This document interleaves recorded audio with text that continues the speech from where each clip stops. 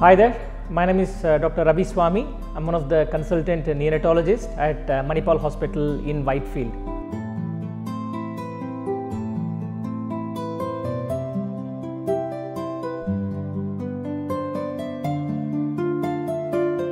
So here is my important tip for you.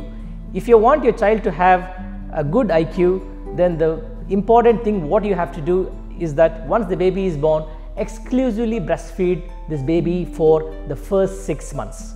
So there is enough evidence currently, and even in last 2018 there was a published research which clearly shows that the myelination is basically forming the sheaths around the nerves. So the myelination completely relates with your cognitive ability. So those babies who are breastfed have better myelination, and as a result they have better IQ compared to those babies who are formula fed. So it's a simple thing which you can do. You can give the best start for your baby. So please breastfeed your babies in the first 6 months.